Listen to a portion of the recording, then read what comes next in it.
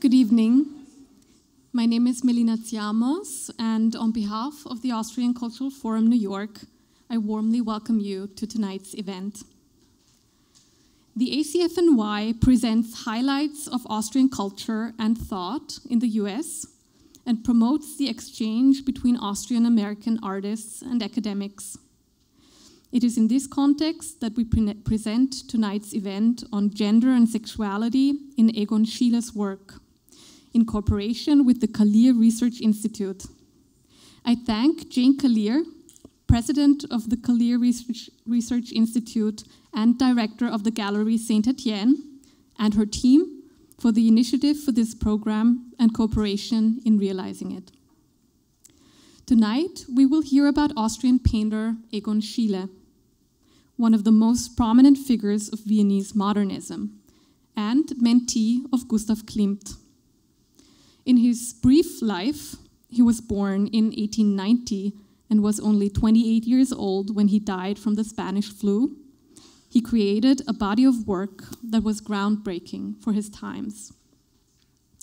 We are honored to be joined by some of the most distinguished Schiele experts. Let me take this opportunity to introduce you to our speakers and moderator. Jane Kallir, President of the Kallir Research Institute and Director of the Gallery Saint-Étienne in New York, is a recognized authority on Austrian and German expressionism. Otto Kallir, Jane's grandfather, founded the original Neue Galerie in Vienna in 1923 and published the first catalogue raisonné of Schiele's paintings in 1930. She has published over 20 books, including the comprehensive catalogue raisonné Egon Schiele, The Complete Works. And she has curated for many major museums internationally. Verena Gamper is the curator for the 20th century collection at the Belvedere Museum in Vienna, which is home to, among others, an important collection of Viennese modernism, as well as the iconic painting The Kiss by Gustav Klimt. From 2018 to 2023, she was a curator at the Leopold Museum and head of its research center. There, she was responsible for the world's largest collection of works by Egon Schiele, conceiving exhibitions, conferences, and publication on the artist's work and its context. We are delighted to have a video contribution by Jonathan Katz, who regrettably cannot be here with us in person as he's currently in Europe. Jonathan Katz is Associate Professor of Practice, History of Art and Gender, Sexuality, and Women's Studies at University of Pennsylvania. He is considered to be the founding figure of queer art history and has written extensively about gender, sexuality, and desire, producing some of the key theoretical work in queer studies in the visual arts. Our moderator is Stephanie Buhmann. She is the ACFNY's head of visual art, architecture, and design. From 2010 to 2022, she served as director of the estate of Frederick Kiesler, New York. She has published extensively on modern and contemporary art and has curated many exhibitions. Most recently, the exhibition that is on show right now in our gallery on Roma artist Chaya Stoica. The gallery is still open for the guests of the event, so if you would like to see it after this event, you're very welcome to explore it afterwards. First, we will hear 3 presentations by our speakers, followed by the conversation part. And after the event, we hope that you will join us for a glass of wine and an opportunity to meet everyone. I wish you an enjoyable evening and give the floor to our first speaker, Jane Kallir.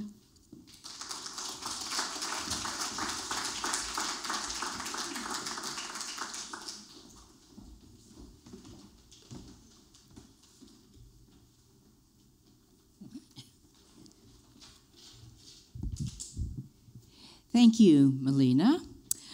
Before getting started, I'd also like to thank the Austrian Cultural Forum for hosting this evening's event, the second in what I hope is becoming a series of collaborations between the ACF and the Kallir Research Institute. In particular, I'd like to thank Susanna Kepler-Schlesinger, director of the ACF, who unfortunately isn't here tonight. She happens to be in Vienna, as well as her excellent team, Melina Tsiamos, Stephanie Buhmann, and Valentina Funes-Reiner. I'm also grateful for the help I received from my colleagues at the KRI, Courtney Donner and Christina Brown-Roman, as well as, last but emphatically not least, for the participation of our esteemed speakers, Verena Gamper and Jonathan Katz. The impetus for this evening's panel arose some years ago in connection with my research on the Schiele Catalogue Raisonné. Most Schiele fans encountering his art in books or exhibitions see selected works in isolation from the totality of the oeuvre. But when you're compiling a catalogue raisonné, you look at everything. So in the course of my work, I became fascinated by this series of 1910 watercolors that I like to call the Red Men. Now, the first thing you need to know about these Red Men is that there are an awful lot of them. Some 36 recorded works, all of them dating to the first half of 1910.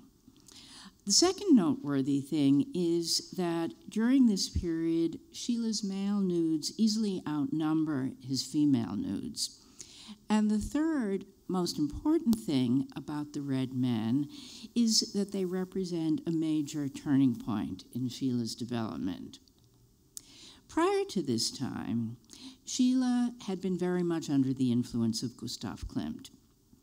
Unable to afford gold leaf, the younger artist instead used metallic foil and billed himself as the quote-unquote silver Klimt. His portraits shared Klimt's affinity for decorative patterning and triangular profile poses. The 1910 Red Men, then, are not only completely different from Schiele's earlier work, they're unlike anything any artist in Vienna had ever done before. Traditionally, art historians believe that the Red Men were all self-portraits. This is to some extent understandable because during the same time period, Schiele executed 3 life-sized nude self-portraits in oil. Only one of those paintings survives, but we can assume, based on the painting and the studies for the other 2, that all 3 canvases employed the same lurid, bright hues as the Red Men watercolors. The contorted poses of the self-portraits and the Red Men are also similar. Looking more closely at the Red Men, however, one realizes they couldn't possibly be self-portraits. First of all, most of them are views from above or behind, poses that would be extremely difficult, if not impossible, for Schiele to capture if he himself were the model.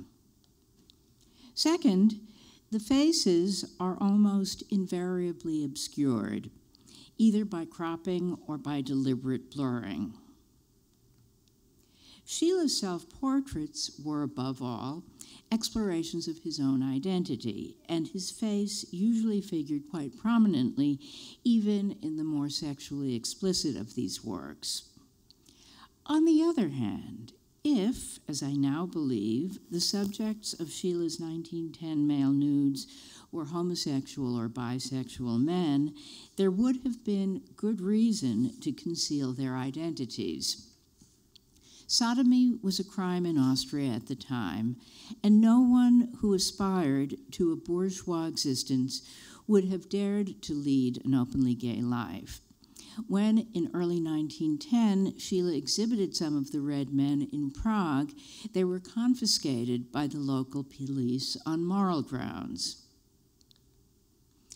Schiele's association with Vienna's gay community seems to have begun in 1909, when he sought out the painter Max Oppenheimer.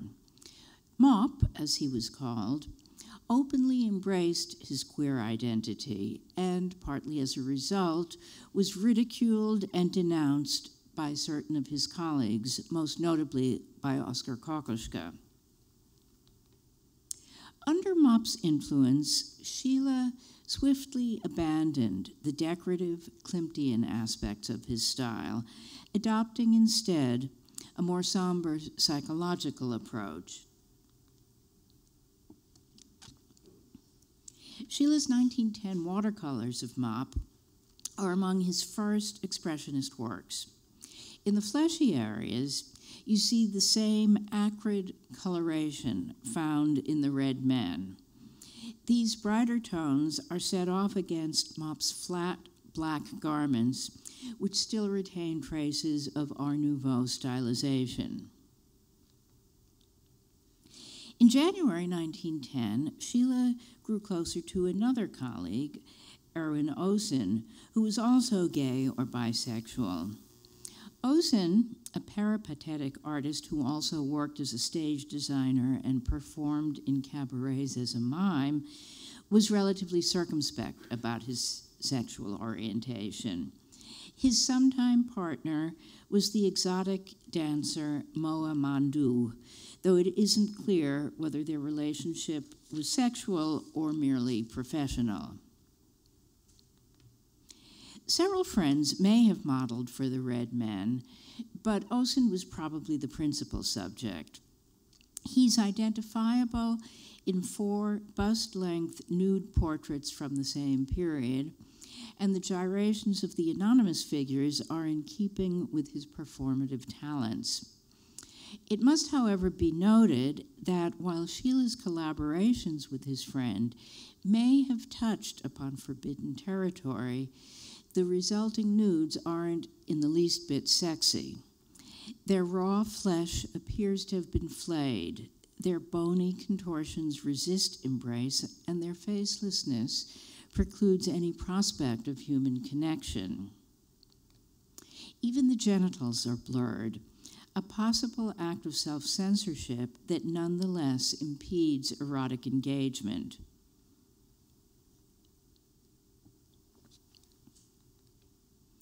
The red men look more like lab specimens than like live human beings.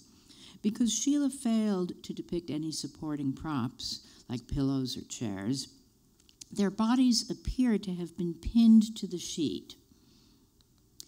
This effect is heightened by the fact that the red men are characteristically presented from oblique angles, often from above. Rather than viewing his subjects frontally, Schiele liked to perch on a stool or a ladder, with the model posing below him on a mattress. As a result, drawings of recumbent figures are frequently signed as verticals, a counterintuitive placement that nonetheless reflects this elevated perspective. The seemingly simple change in orientation has proved to be one of the artist's most controversial innovations. Combined with the blank backgrounds and selectively cropped body parts, Schiele's approach generates feelings of spatial ambiguity and sexual anxiety that can unnerve some viewers even today. In addition to serving as a model, Osen was a formidable intellectual influence on Schiele. The mime presented himself as a romantic world traveler, modeling his autobiographical stories, which turn out to have been largely invented, in part on the real-life adventures of the poet Arthur Rimbaud. Schiele soon became obsessed with Rimbaud, writing poetry in a similar style and referencing the Frenchman in painting titles such as Self-Seers, Delirium, and The Poet. Like Rimbaud, Schiele had a difficult relationship with his mother and a conflicted engagement with Catholicism, the religion in which he was raised. He shared the poet's disdain for bourgeois authority and his perceived need to salvage Christ's authentic spirituality from the formulaic teachings of the church. Like Rimbaud, Schiele wanted to inaugurate a new spiritual and aesthetic order. And, like Rimbaud, he adopted sight as a central, enduring metaphor, symbolizing both prophetic vision and an artist's literal stock in trade.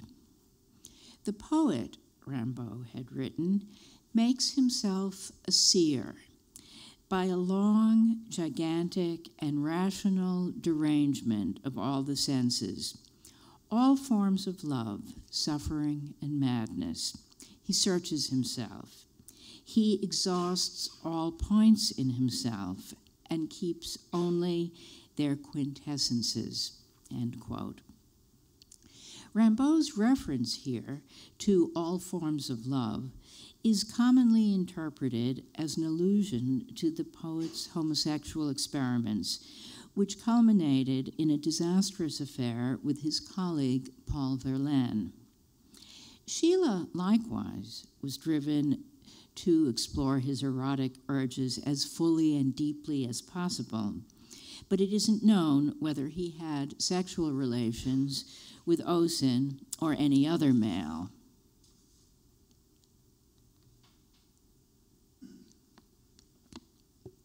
Schiele spent the summer of 1910 in Krumau, his mother's birthplace, together with Osen and another colleague, Anton Peschke. Their entourage was soon joined by a local gymnasium student, Willy Lidl, who was obviously smitten with Schiele. Lidl followed the artist everywhere, sketching by his side and writing his own Rimbaud-inflected aphorisms. And when, in the autumn of 1910, Schiele returned to Vienna, Lidl sent him what can only be described as a histrionic love letter. Egon, the letter begins, the whole world is stacked against me, and it will eventually crush me to death. At school, they reproached me horribly on your account, and I love you so infinitely. I live only for you. If you stand by me, I will be strong, but if you leave me, it will be my death. Egon, I am tired. Do you love me? Give me certainty, or there will be a catastrophe. My brain is burning. Don't be cruel. I will sacrifice myself for you. Just stay with me. Come soon. You promised. End quote. As is evident from this letter, Lidl's sexual orientation was beginning to come into open conflict with conventional social mores. He'd recently been reprimanded by the gymnasium director for, quote unquote, undisciplined behavior outside of school. In the course of the next months, he'd end up being kicked out of school altogether and effectively disowned by his parents.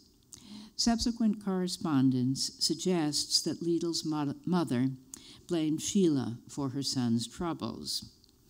Regardless, though, of whether his love for the artist was reciprocated, Lidl's experiences starkly illustrated the danger at the time of trying to live as a gay man. Probably for similar reasons, Schiele's patron, Arthur Rössler, tried to steer the artist away from Osen. He feared Schiele would abandon art to accompany the mime on his world travels, much as Rimbaud had, at the age of 21, forsaken poetry for wilder adventures. It may further be noted that in 1911, Rössler, an art critic, withdrew from publication a monograph on Oppenheimer after the book had already been printed. In any event, Schiele's ties to Mop, Osen, and Lidl gradually loosened, and by the end of 1910, women had come to dominate among the artist's nudes. For the first time, Schiele's work evidenced sustained relationships with female models outside his immediate family. The series of male nudes was almost entirely discontinued, and the artist's romantic encounters hereafter were, so far as we know, entirely heterosexual. Schiele had developed his approach to the nude largely by working with male models, and therefore, when he switched to females, his compositional stratagems departed radically from traditional practice. Taking his cue from Rimbaud, Schiele functioned as both subject and object, separating his own erotic responses from those of the model in order to conduct a quasi-clinical investigation of human sexuality.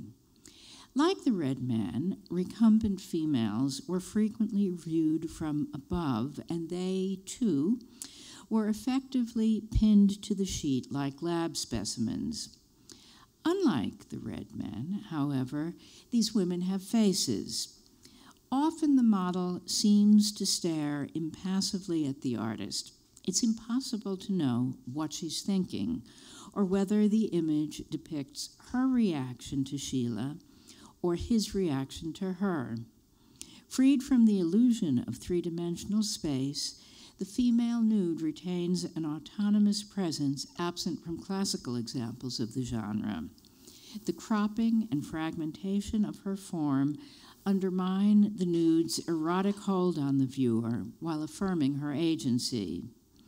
Schiele had shattered the controlling primacy of the male gaze, in the process inventing a completely new approach to depicting gender. Thank you.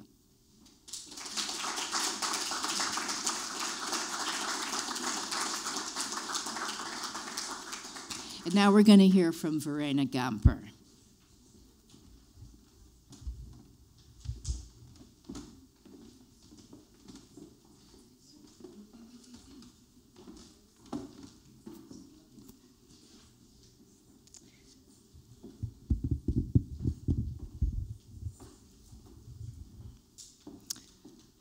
So, just a second, I have to adjust it a little bit. Thank you, Jane. Thank you for inviting me to this panel discussion on this highly interesting topic. A topic which, of course, is such a broad field that it could be approached from very different perspectives. We could look at it from the angle of Freud's discovery, or at least definition and scientification of sexuality, of sexual drive, which shaped the zeitgeist in turn of the century Vienna. We could as well contextualize it with the rise of the women's rights movement in Vienna at the time and the related crisis of masculinity on the one side, as well as the rampant misogyny at the time. Or we could compare how sexuality and the social norms and taboos associated with it were reflected in the different artistic disciplines.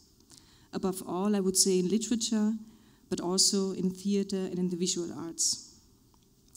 Within the latter, there's no doubt that Schiele's dealing with the topic of sexuality and gender is of outstanding intensity and urgency, and that it transcends a preoccupation with the subject that is just due to the spirit of the time. This is why I decided to feed this discussion somehow with a maybe lesser known argument that might help to understand why sexuality became of such fundamental and existential relevance to Schiele, and then show or reflect on how he staged body and gender in his expressionist heyday. Let us first look at a motive that is perhaps not the first that comes to mind when one thinks about sexuality and gender in Schiele's work. It is the motive of the mother, or more specifically, mother and child, that appears frequently in his painterly oeuvre, as you can see in the selection, randomly selection of mother and child depictions, which were painted between 1910 and 1915.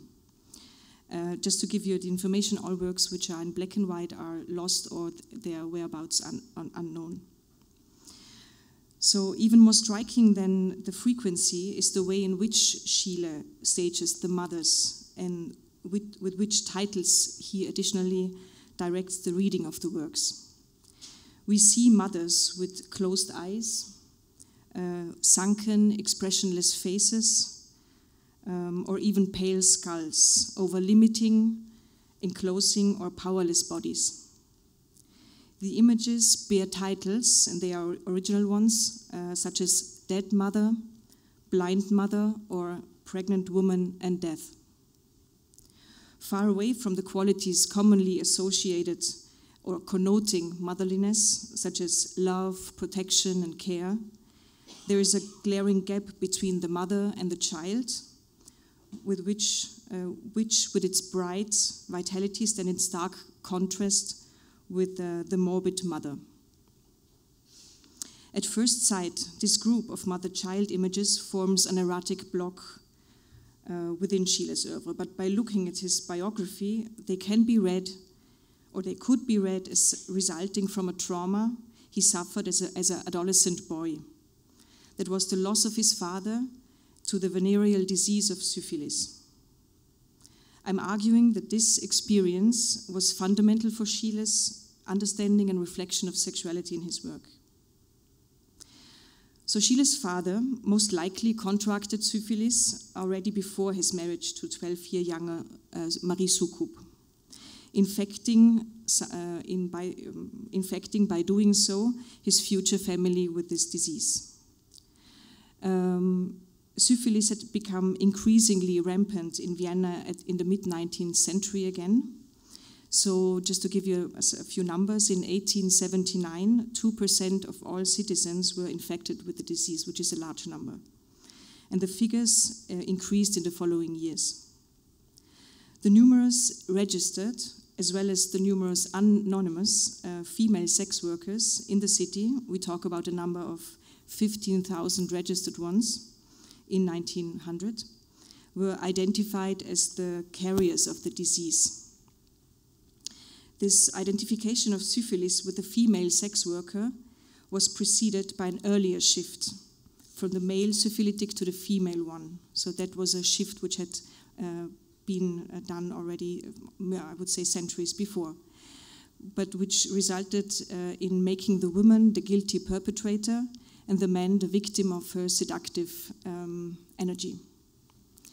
So Schiele's father's contagion is in line with the class-related gender behavior conventional in turn of the century Vienna, which would be a woman from a bourgeois family had to enter marriage as a virgin, while a man from the same class was supposed to be sexually experienced when entering marriage, bridging the time with women who were accessible for these purposes.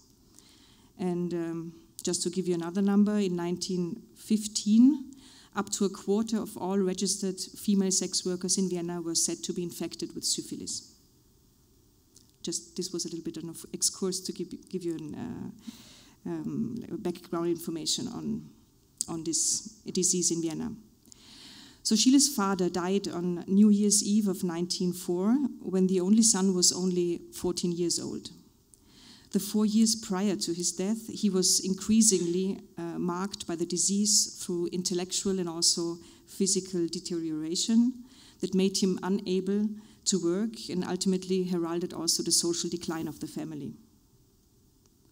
It must be assumed that Schiele was aware of the nature of syphilis and the circumstances of infection, as well as about the classistic narratives it was associated with. But the loss of his father did not find a direct precipitation in Schiele's work. So where we find no images of fathers, unless if we consider the Klimt images as father figures, of course. But while, as we have seen, mothers with children are very frequent. And as we have already seen, they are marked by an ominous dissonance. I would like to argue that the figure of the dead mother, the death-bringing mother, or the mother allying herself with death, Schiele seems to visualize the link between sexuality and death that he had experienced as causal through his father's disease. Taking into account the prevailing narrative on syphilis as outlined before, and which saw the guilt with the woman, the lethal mothers could be read as to be generated through a kind of superimposition of the assumed victim, which would be the father, and the assumed perpetrator, which would be the sex worker, quote. Thus becoming ultimately, and I'm talking about the mothers, they become ultimately an allegorical fusion of the two driving forces of Eros and Thanatos. It is very likely that Schiele himself felt threatened by the disease, and the reflection of his father's fate as the only son, reinforced also by the fact that at the age of 3, he had already lost his older sister she was 10 years old then, to a syphilis-related meningitis. So by describing the children,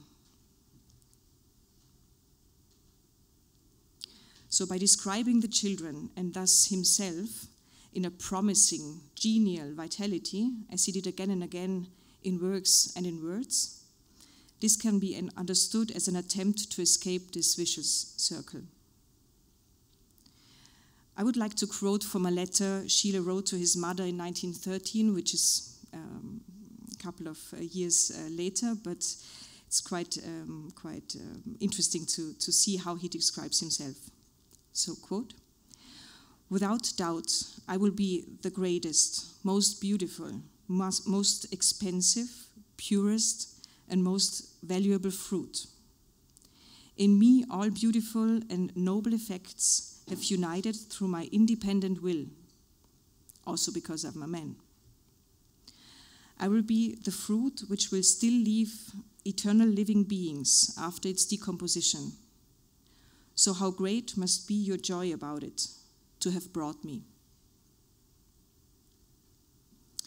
Regardless of how much Schiele consciously perceived of it, the syphilis destroying his family shaped his understanding of sexuality as the driving force of the cyclical dynamics of life between becoming and decaying, or as he once put it in German, mein Wesen, mein Verwesen, which would be my being and my decay.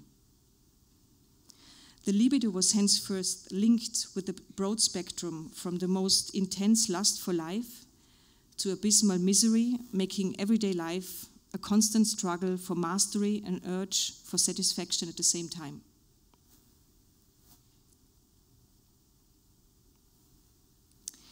It is Willy Lidl, who we have already heard about today, who describes best this struggle of his friend Schiele in a text written about 1911. Quote, "He," and he references Schiele, "he is one of the most courageous and cruel to himself. See Egon Schiele not as a faithful monk, but one who anesthetizes himself through torment and asceticism.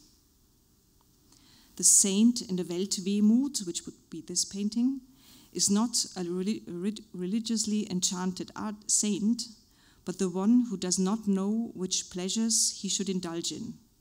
And so he throws himself into the sensually self-consuming pleasure of asceticism. And because he has found nothing great and high enough to give himself completely to, he destroys himself." End quote. Against this background, Schiele's numerous self-dramatizations, I would say, as saint, prophet, monk, or ascetic, can be read as projections of a sovereign identity that keeps corporeal needs in check, as opposed to those self-representations in which his body seems to have taken the lead. like in this selection of works from 1910. So to sum it up, through the father's death from syphilis, I've tried to explain the existential urgency with which the topic of sexuality, of humans as sexual beings, is expressed in Schiele's work. And like under burning glass, this personal experience authenticated and intensified the contemporary scientific, literary, and artistic discourse on sexuality in Vienna around 1900. I'd like to come to a second argument now. It is introduced with a group of drawings of pregnant women, so again, mothers but expectant mothers, which differ strikingly from the depictions of mothers we've seen before. They were created in the first month of 1910 in the second women's clinic in Vienna, a then very modern hospital dedicated to the cure and care of women. Though the institutional context is very specific, Schiele refrains from reproducing it, casting the women on the naked sheet of paper. Yet the clinical encounter is inscribed in the depicted bodies, their frontal rendering with the exposed belly and partially spread legs, reflecting the pathologizing gaze of a gynecological examination. The great absentee in these depictions is the acting physician, who can be identified with Erwin von Graf. You see it on the left side. He was a gynecologist and from 1910 on, assistant to famous Ernst Wertheim at the second women's clinic. Graf had been acquainted with Schiele at least since the beginning of 1910, and later that year he made a portrait of the doctor with bare arms, which you can see on the left. Among others, these bare arms might be a reference to his teacher Wertheim, who was known for his physical engagement and for never wearing gloves during operations. As you can see in this painting by John Quincy Adams, which is titled The Operation, from 1909. So by showing the treated patients separated from the attending physician, Schiele inserts himself into this regime of gazes and power. He returns the doctor's gaze not only as a portraitist, I would argue, but quasi in representation of the patient, to whom the examining gaze and the ready-to-grasp gesture are actually directed. At the same time, he looks at the bodies not only at the bodies of the pregnant women, not only as an artist, but literally from the doctor's perspective. This liquefaction of roles through the weaving in of his own position, this re-evaluation and flexibilization of the seeing and the seen, of subject and object, is what makes this group of works so fascinating. How does it feel to be the one who's watched? How does it feel if the gaze is returned and the roles are switched? And ultimately, what if the gaze itself becomes the subject of the painting?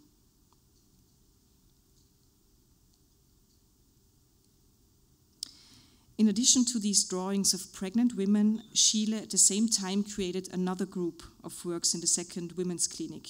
And you see here 3 of them of a group, as far as we know, of 6 depictions of newborns. So these depictions of newborns thrown onto the paper like into life, in their defenseless physicality, on the border of the representable and also at the border of the viewable. Against the backdrop of these drawings of pregnant women and newborns, I'd like to turn to one of the best known works by Schiele now, by Schiele's expressionist heyday of the first half of 1910, which would be the seated male nude, a self-portrait. It is this self-portrait of the 20-year-old that is nowadays considered among or the culmination of his early maturity, and moreover seems to express the crisis of the individuum as a core theme of Viennese modernism so congenially that is often used as a visual cipher for it.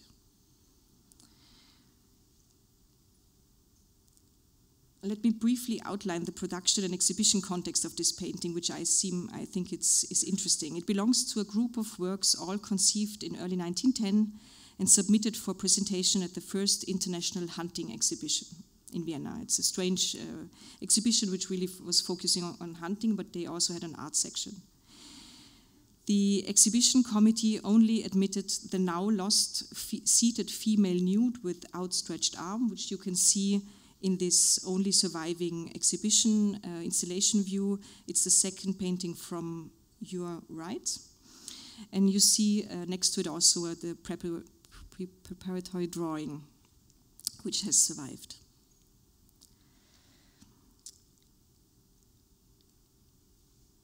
If one looks at the group of works submitted, it would of course be interesting to further extend on the fact that none of the submitted works fit the thematic focus of the exhibition, which was hunting.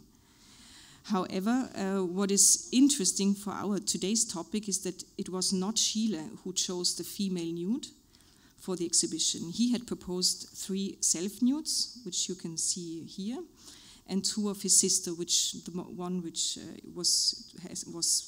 could be seen in this exhibition installation, and the one you can see here. And with the one finally chosen being the least provocative, because being A, a female nude, and B, having the genitals covered, while all the others are very open, in open bodily exposure. A few months before the hunting exhibition, and I'm talking about the beginning of February 1910, 14 drawings by Schiele were confiscated by the police right the day before the opening of an exhibition in Prague. And as we know from newspaper reviews, these were all male nudes and mostly self-portraits. On the one hand, these 2 examples should make clear that the public image of the artist was largely determined from the outside. And on the other hand, they show that Schiele dealt offensively with the body from the very beginning. And that he did so, at least in the formative months between, I would say, summer 1909 and autumn 1910, not exclusively, but to a great extent with the male body and his own. Finally, what also becomes clear is that this early engagement with the body is accompanied by a deliberately weak differentiation between the male and the female, as can be seen in these works. In this way, the body is emphasized as the common and unifying basis of all beings, while at the same time visualizing the performative nature of gender.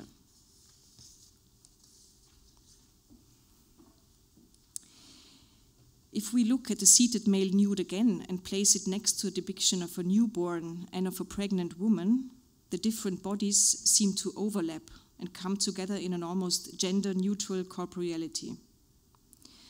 Schiele stages the body as the material basis of human existence without distinguishing between the self and the other, and thus without differentiating between genders and also ages. Moreover, Schiele seems to consciously present his own gender as a performatively generated construct in need and with the potential of constant renewal, as can be observed in his nearly 200 self-portraits. He plays himself free of gender stereotypes and the social conventions associated with them. The bodily facts are presented detached from gender norms that have long been associated with them. By solidarizing the bodies in their physicality, the subject gains access to all possible identities. And by declaring identities as performative and fluid, Schiele ultimately proposes a queer image of identity. And to close, I would quote from a poem which he titled Self-Portrait, and it dates from 1910. Quote, "I am everything at the same time, but I will never do everything at the same time." End quote. Thank you.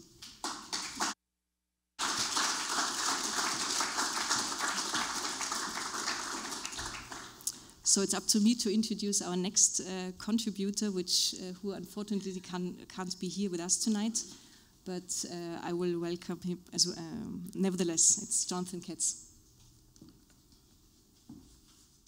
Hello, everybody. My name is Jonathan Katz. I'm a professor at the University of Pennsylvania, and I'm sorry I can't be with you today, but I did want to give you a little taste of my research on the development of Schiele and Austrian Expressionism generally.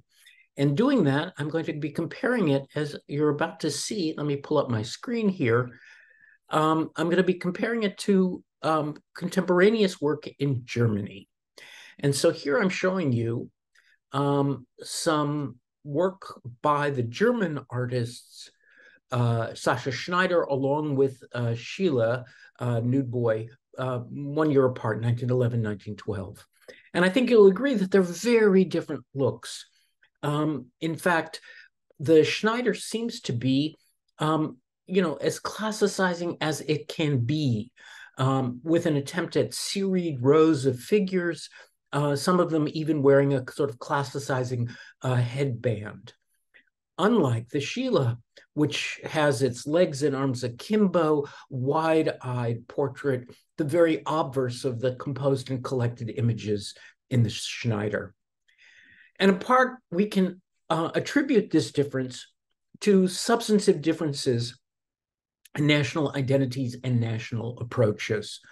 At the time that Schneider is working on Gymnasium, the Germans are beginning, or actually well into, a turn towards the classical, that is absolutely tied to German ambitions and German national identity. This is Germany as the new Greece. Central to its conception is something called Freikorpskultur, FKK. And what that means is free body culture. What it effectively resulted in is the embrace of athletic competition in the classical model, often in the nude, the development of the mind and the body together. Indeed, to this day, German grammar schools are still called Gymnasium. So that's an evidence of the inheritance of this classicizing tradition. No such tradition was available in contrast in Austria. And indeed, as Shorsky and other scholars have written, in fact, the Austrian social and cultural situation was completely different than the German one. In part because whereas there was a collective vision of Germany as the new Greece, as the return to a classicizing impulse, in fact, it seems that in Austria, the converse was true. There was no national identity, the possibility of individual involvement in politics had been foreclosed, and the newly ascendant bourgeoisie, the rising social class of the period, felt cut out. And so they turned inward towards psychologically resonant forms that expressed their alienation. So broadly, I'm trying to suggest that under FKK, under a kind of classicizing impulse, Germany turned towards a nationalist vision, whereas the Austrians, and Schiele is a perfect example of this, turned instead towards a very much more personal and eccentric vision. And so again and again, we look at Schiele, we look at the German artist Sascha Schneider. He was born in St. Petersburg, but he trained in Germany and lived in Germany. And we see totally different approaches to representation of the human form, both formally and psychologically. And in fact, so profound was the German investment in the relationship between mind and body that Schneider did something absolutely insane from our perspective. He set up a bodybuilding studio in his own art studio. And so what he's doing in Athlete in Basic Position was a series of canonical poses, essentially trying to tell people that he can actually sculpt their bodies as he sculpted in bronze and clay and build their form. Well, needless to say, the kind of men who could afford this were older men. And Schneider, in a private letter, writes and says he's very dismayed because he had hoped to be able to train handsome young men. And instead, he's getting these older guys. And he eventually has to close down the studio because it's just not fun for him. But this is the studio in his own apartment. And you can see that bodybuilding equipment and art making are utterly conjoined. It's that world that is the German world. And we can see, again, a huge contrast between Max Oppenheimer's The Bleeding Man on the right and Sascha Schneider's Icarus on the left. The Bleeding Man with vague kind of religious overtones, but those wild eyes, and classically sort of the drapery pulled off the pubic region, giving the sort of hint of genitalias. Both of these artists are gay men or homosexual men, as would have been the term at the time.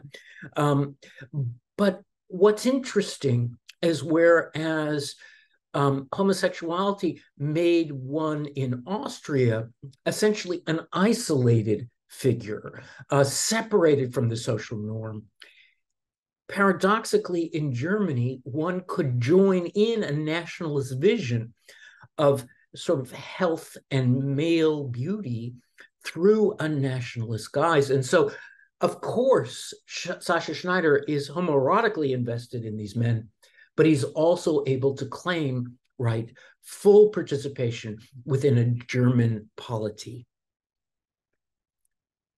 So strong, in fact, was this classicizing impulse in Germany that there was something called living marbles. And I'm showing you two examples here. Of course, very typically, we have lots of examples of the living marbles in female form. Very rare to find them in male form, but they did exist. Essentially, what would happen is if you were a wealthy person and you wanted to throw a garden party, you would hire people to essentially dust their bodies with marble dust. They were first covered with honey, then with marble dust. And they would be standing in your garden as living sculptures, changing poses every 10 minutes or so people could know that they were, in fact, alive. And of course, they had perfect classical forms, obviously a reference to the classical past.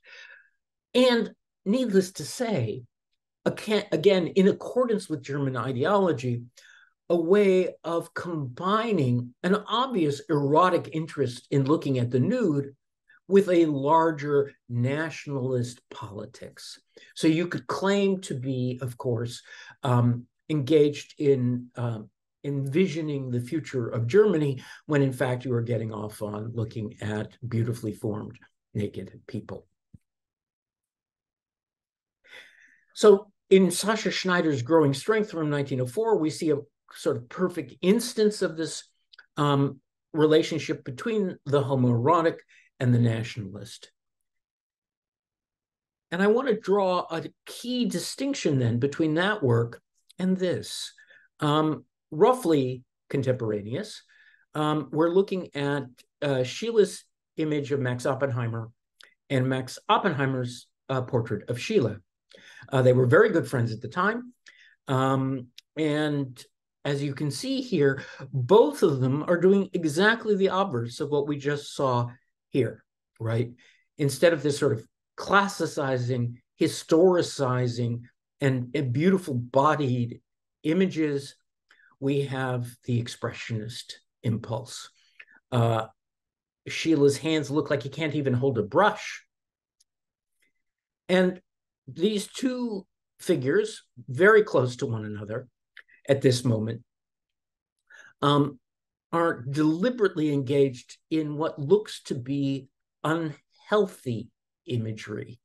Schiele's portrait of Oppenheimer has a sort of faint, sort of green, death-like pallor. Oppenheimer's portrait of Schiele seems vacant and really quite remarkably unartist-like. And here we see two more portraits by Schiele of Max Oppenheimer with, again, these sort of green tones to the body. Compare that to Ludwig von Hoffmann's bathers. The background is green, but the figures aren't. Fully rounded, fully materialized. They are weighty human bodies. Unlike Oppenheimer's flagellation of 1913, which shows us these attenuated bodies and an extremely fraught expressionist scene of human suffering. And Schneider, again, athlete, 1921, total classicizing. So we see such a clear distinction between the German and the Austrian. This is Schiele's Eros of 1911, an image that seems almost impossible to imagine in a German context, such as this one, Ludwig von Hoffmann's Nude Boatmen and Boys, a picture that is doubtless exceedingly homoerotic, but frankly, because of its connection to and investment in a nationalist German vision, escapes inscription as such. Not so, obviously, the Schiele, Two Men, 1913. And so what I'm trying to suggest then is that homosexuality made German artists essentially ultra-nationalist in their framing of representation. It brought them into the very core of German identity, whereas homosexuality made Austrian artists quite distinctly segregated from the social norm, marginalized, and made other. Thank you.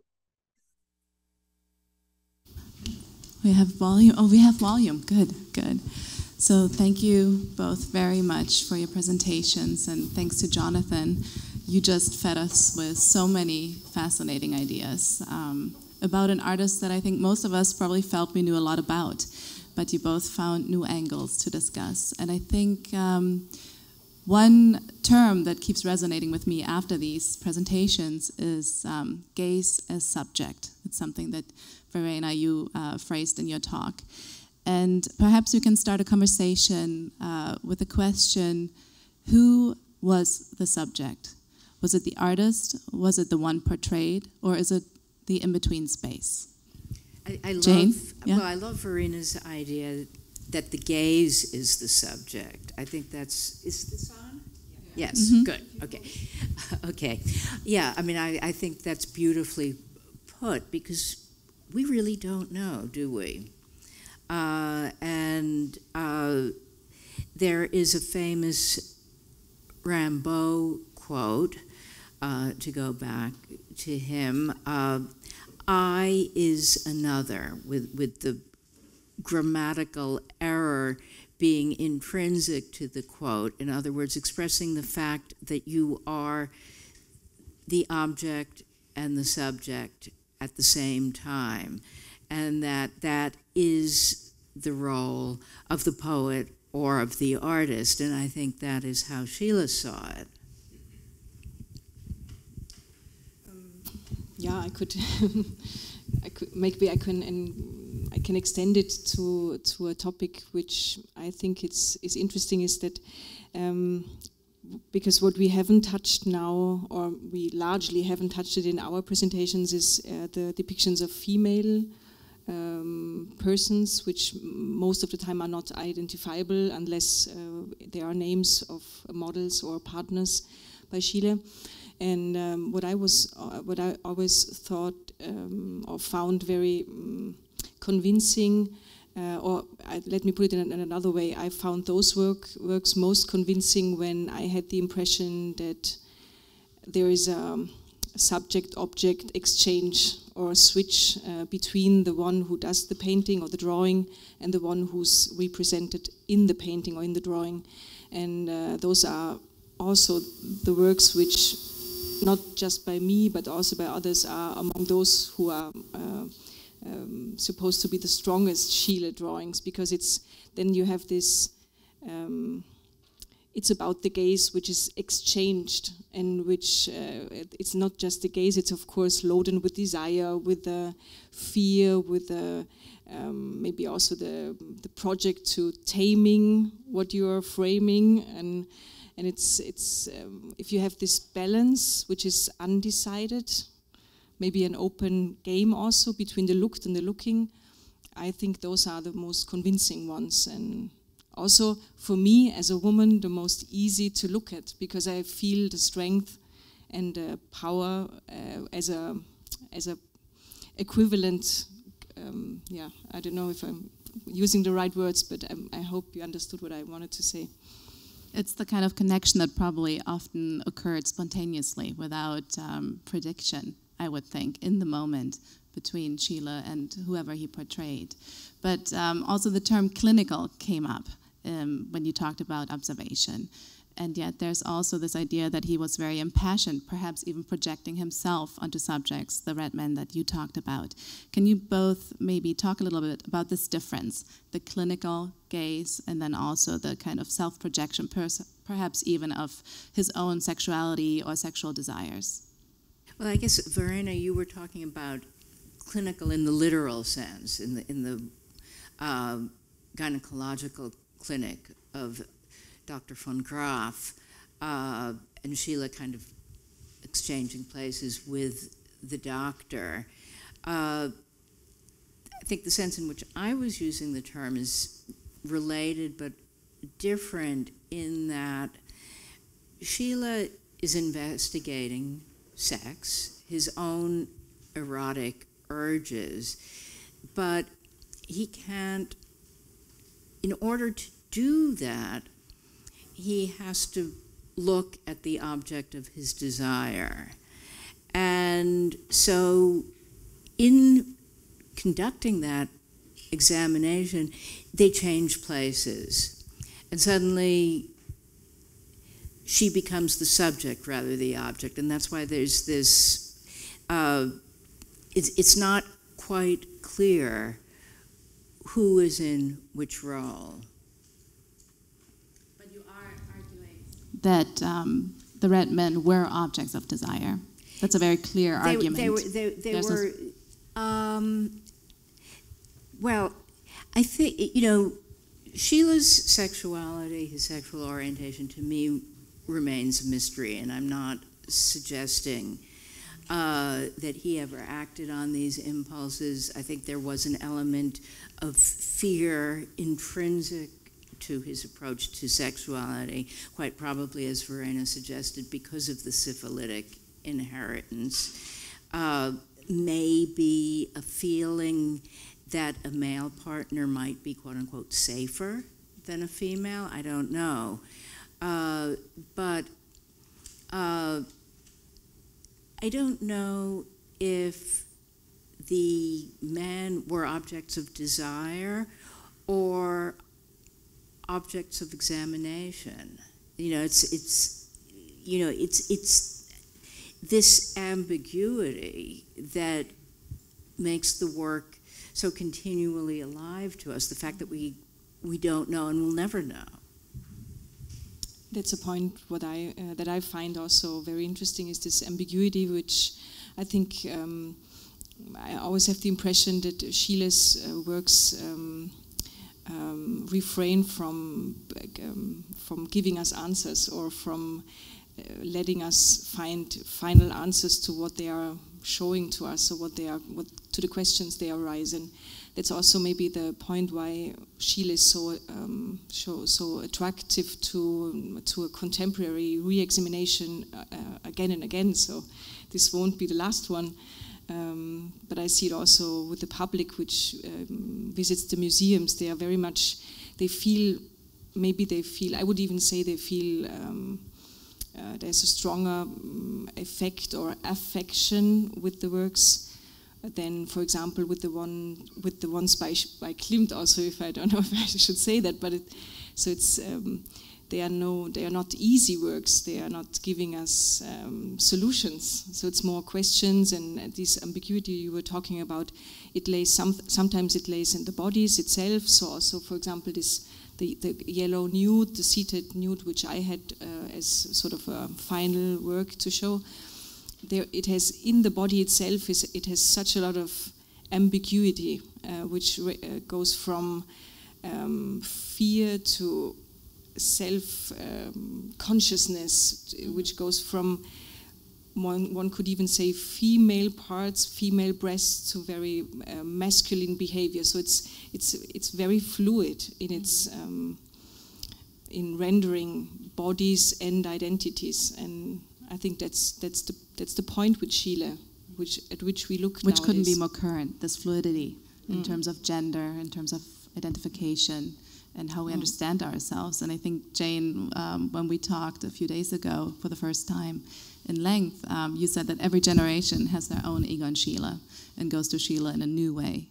I think that's true, and I think, at least since the 1960s, he has been the artist of late adolescence or early adulthood. And I think that's because he himself was 19, 20, 21, 22 when he created most of these works. And so everyone, as they come to terms with their own sexuality and as they come to terms with finding or creating their own identity, they see Schiele going through the same process and they relate.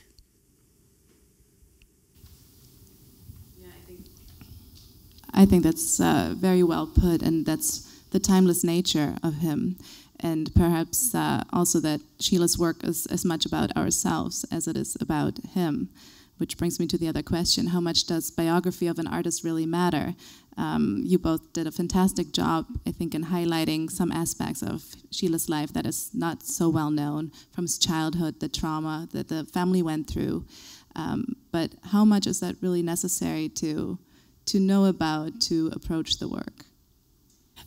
Frankly, I was a little bit hesitating to put this syphilis story to the panel today, because I'm not very into this biographical explanation of artists' works. But in this case, when I was invited to talk about sexuality and gender, I thought, okay, maybe that's really a topic which is not that much known, and which I think it's somehow it felt right for me to present it to you, also because I think it's what I try to explain is that it's somehow it goes beyond what was the zeitgeist at the time. This preoccupation was something deeper felt and deeper lived through, maybe, at least what I think. And to come back to your question, Stephanie, how much biography should play a role in talking about art.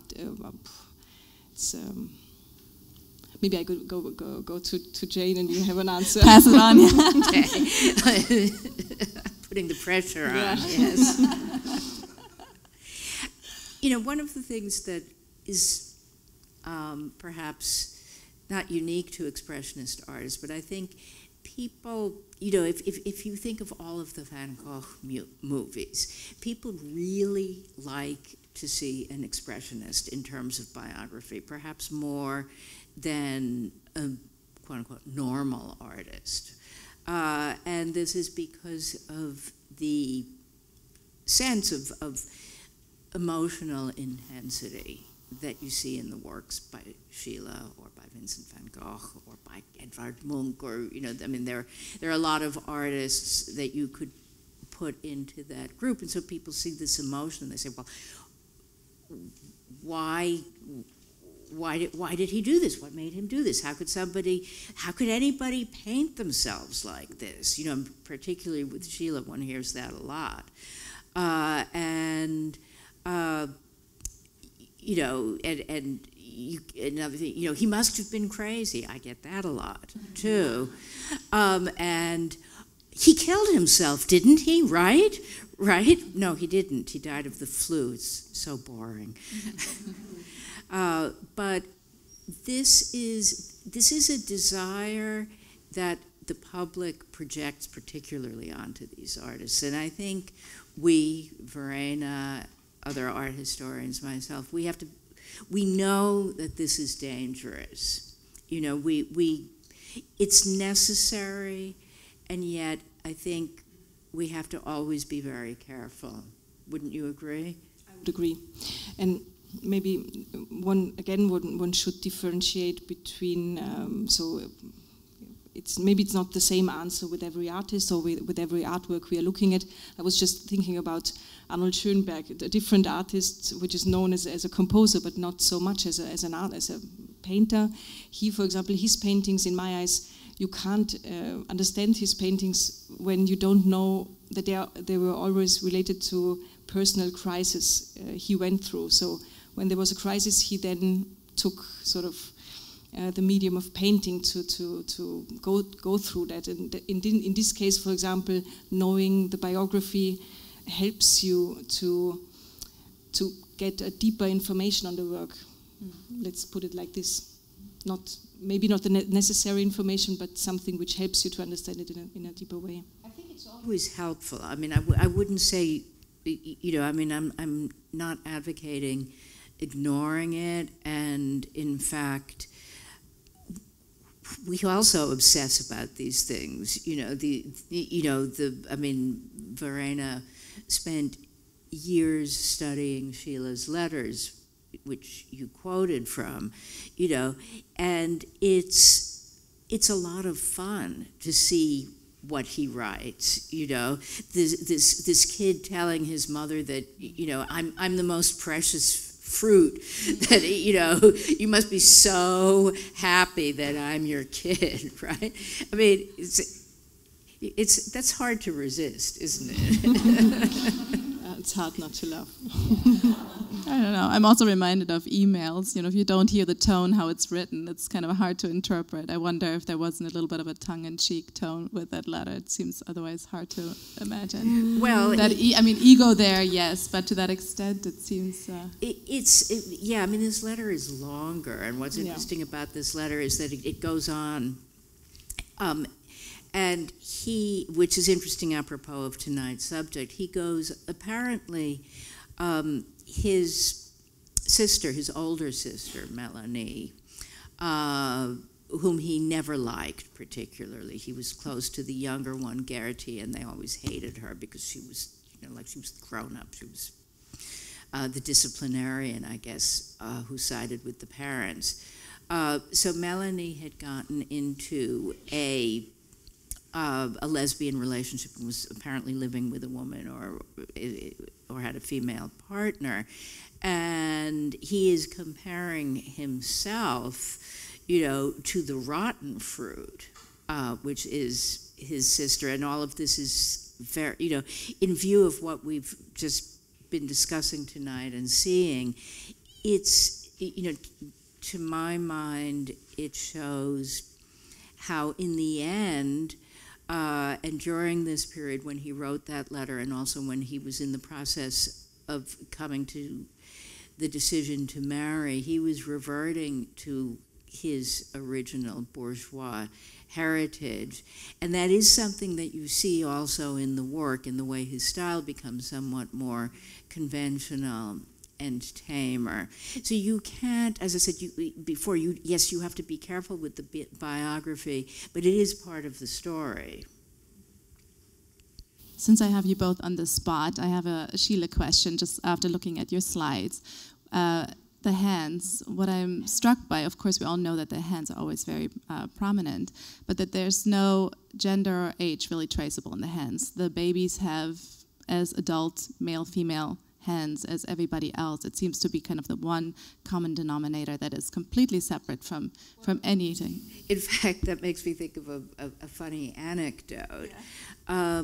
We had a client many years ago who was a doctor who specialized in rheumatoid arthritis, and he bought from us a Schiele watercolor of a baby so that he could put it on the cover of his book, because he felt that this baby already had rheumatoid arthritis, which I'm sure the child did not.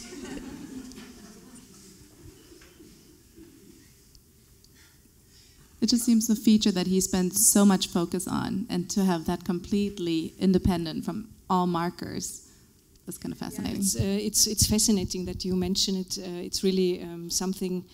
I was just thinking about the baby with the genius, no, the mother with the genius child, and it's something reaching out, no matter who's sort of the owner of the hands. And this might, yeah, I could add it to my argument of a bodily, so quasi common ground where we all come together, no matter which gender, which age we have. I know everybody's been very patient, and we offered to have some Q&A with the audience. So at this point, I would like to invite anybody who has something to ask to raise their hand, and we'll bring the mic over. Thanks.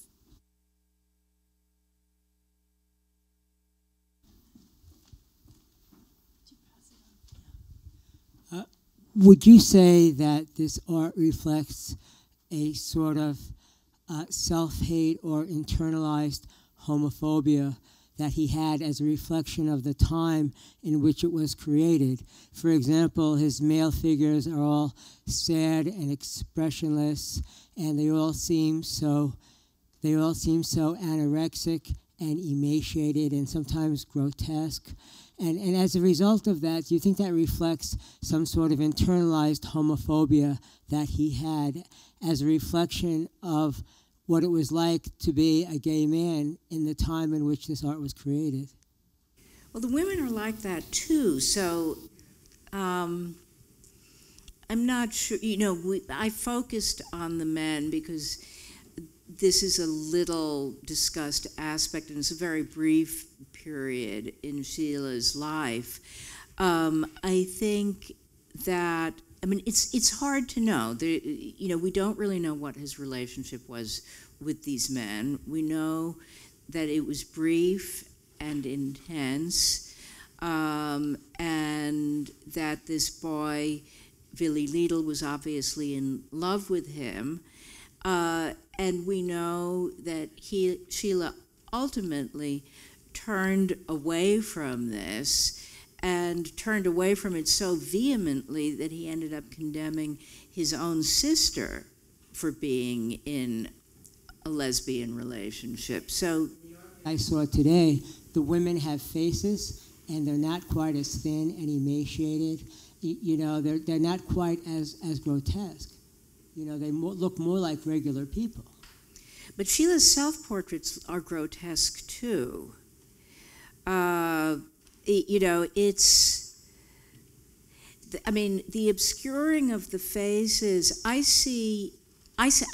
could be wrong. That's what's, so interesting about this, that we don't know, and it's always interpretive. I saw the absence of faces actually as something that he was doing to protect the men. But I could be wrong. And with the faces of the women, the men were his friends. The women were sex workers, so it didn't matter. I don't know. Do you have any thoughts on that?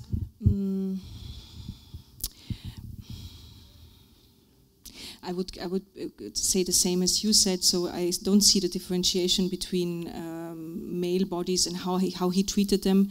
Maybe this selection of the red nudes is very specific because of it's like a special treatment of the body. But if you look at other male figures of this same period and compare them as we did with female nudes, there's no, I wouldn't say that there's something different.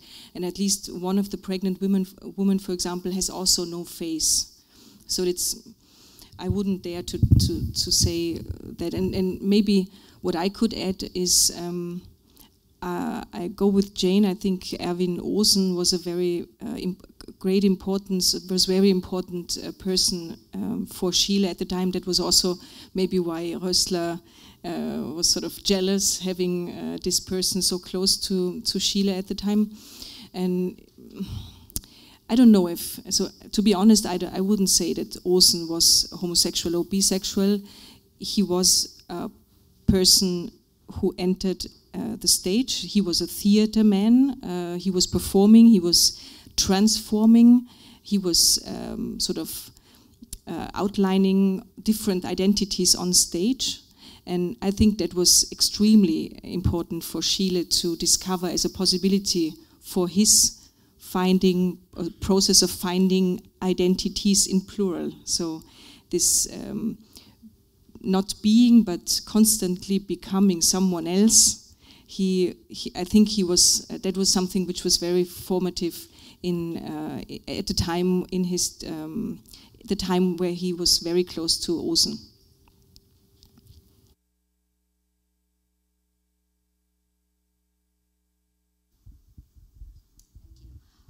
It seems to me, in looking at a lot of the images that you presented, that one of the things that I keep being struck about is dance, right? And modern dance and positions in modern dance. And I'm just wondering what we know about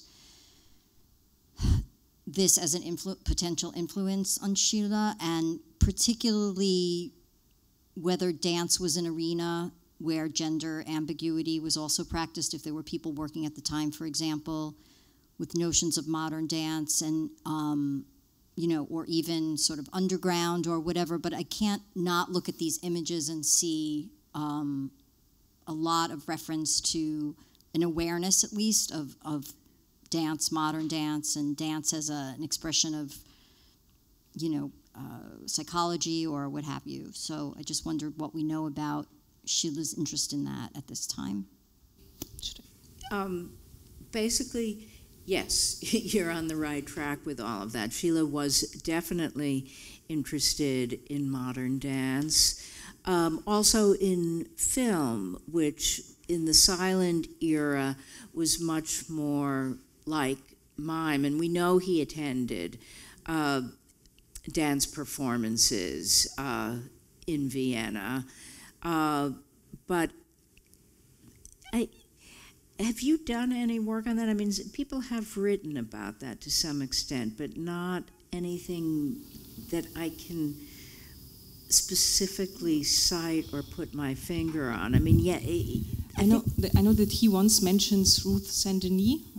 So there's one dancer he mentions in his letters, and also Willy Lidl does in a book I read. So there are those famous names which can be so identified, but you showed Moa Mandou on the photograph together with Osen. She was, for example, a dancer which was portraited and also given with the name next to the person portrait, so we can identify her in 1911 by Schiele. And she was, I tried to trace her because I was so interested in this person, because we don't have that many models which we can identify and give names to them, and she's one of them. And I did a little bit of research 3 years ago on that, on her, and the only thing I could find out that she was of Bosnian descent, that she was never registered with her name Moa Mandou in Vienna, so maybe it was an artist name, or she was of sort of lived with someone and was never officially a thing. And then she moved to Switzerland and then finally got a career in Paris. So there is a person who was very close to Schiele at a very specific time. But I would also put Osen in this pool of theater performance persons who were very close to Schiele at the time.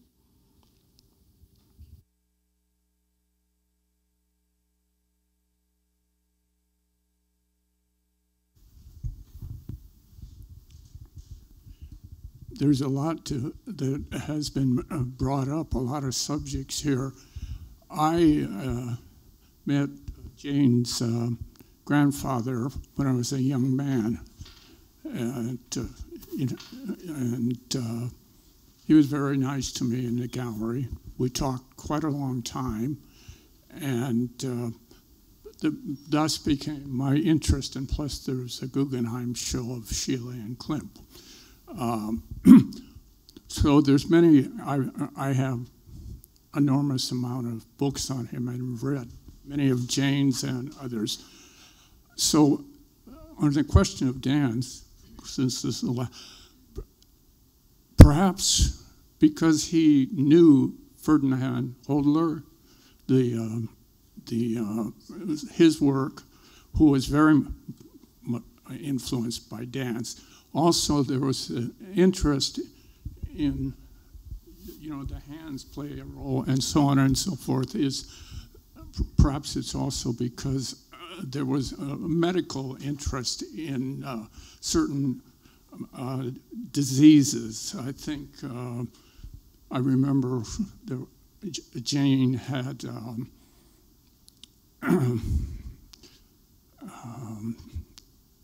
Eric Kandel to speak at her gallery, and he may have spoken of things like that. He was very much aware, and his book touches upon what was going on at the time. Also, there's an interesting thing of trying to determine the gender or sexuality ideas. As a painter and someone who draws and who is from an early age, in my early 20s, influenced and still mesmerized by Schiele, I think there's a lot missed by people because biography does play a great role, as you were saying, in the psychological things that Schiele was. I'm very nervous talking. I don't usually like to talk, but this subject interests me so greatly. And you touched on other things. The one thing about Jonathan talking about the German art, and then we didn't talk about other artists of that time because of course there was Beckmann, and then there was Munch, and Munch's Puberty, which I think is probably a greater painting than perhaps his, the one that we know, the Scream. One thing with Munch is he kept the body in a more naturalistic. It wasn't total. He wasn't classical like the whatever his name was, Sasha, or that guy's name that he was mentioning. But it was very, and I don't think the distortions that Schiele made were necessarily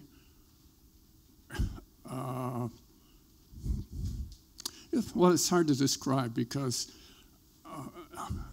his work matured and became more conventional, if you will, later by 1917, 1918.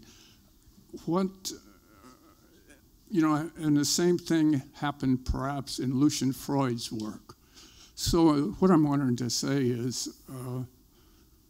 I think the complexity is, it's hard to say. You have to know about drawing, and you have to know. Thank you so much for sharing your thoughts. Is there one question at the end of these interesting observations? I think everybody's getting restless. It's been such a long evening. Yeah, well, I'm sorry to take... So we're going to have a chance to go and have a glass of wine and maybe continue the conversation one-on-one also. Yeah. But I thought towards the end, because you had such wonderful quotes by Schiele, maybe we end the evening with a quote by Schiele from a letter he wrote to his uncle in 1911.